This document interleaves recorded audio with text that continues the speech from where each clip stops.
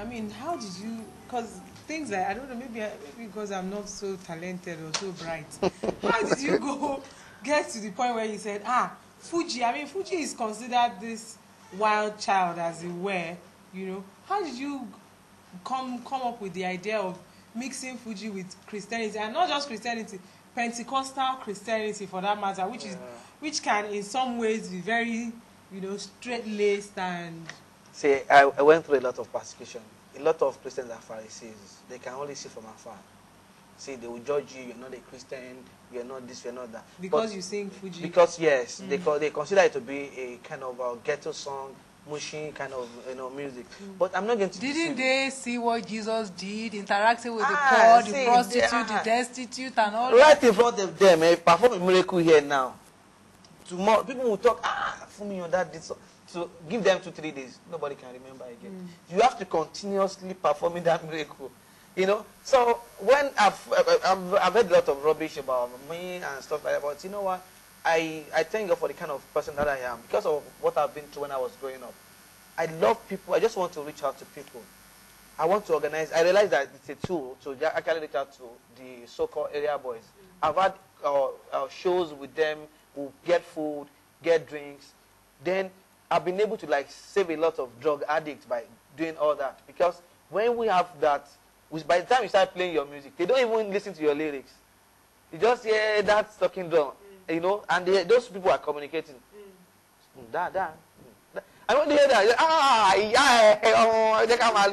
You know, by the time they come out to meet you, then if you have a message, then you share it with them.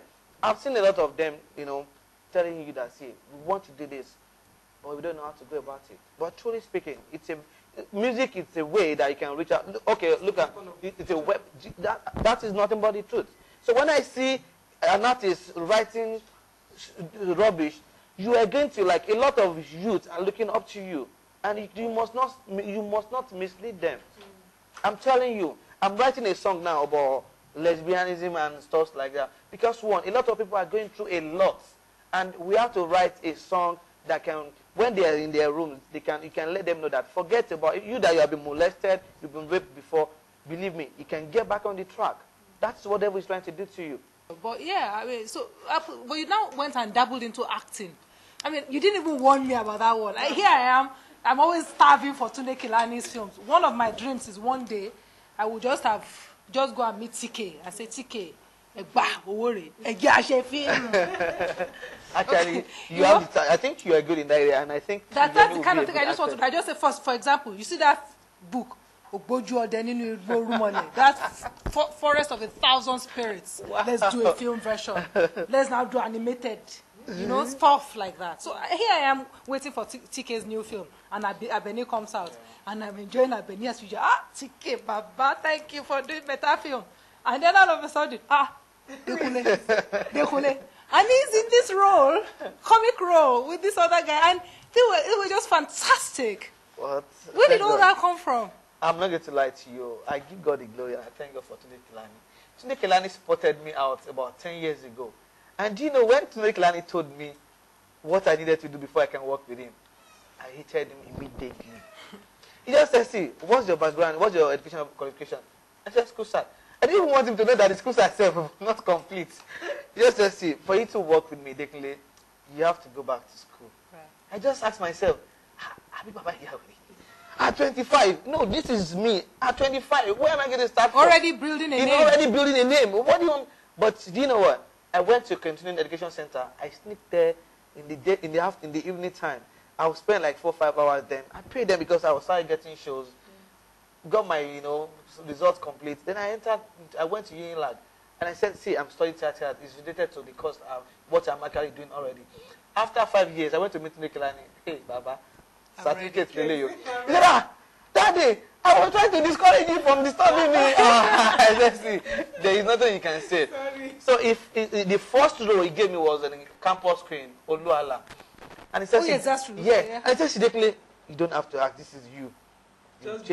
Chase all the girls and all the bad boys. I said, no, I don't want to be portrayed as a bad boy. When you play a bad boy in Lagos, in Nigeria, when they see you outside, they just like, yeah, that's a bad guy. So after that, 4 or 5 years, I didn't hear from him again. So I went to see him again, just to say hello to him. I'm like, definitely God brought you here for a purpose. Guess what? There is a role here. Just collect the script. Go and read it. See, Tony Kelani just believes in me. I don't know why. And Tony Kelani's production, there is always everything available. The atmosphere is... We went to Cotonou to shoot the movie. We were there for about 4 weeks. And to God be the glory. Whenever I'm going, people just call me Laku. And just like, when did these guys start calling Laku? I'll now remember, okay, Abeni. But to cut the story short, after Abeni, I've done about 12 productions.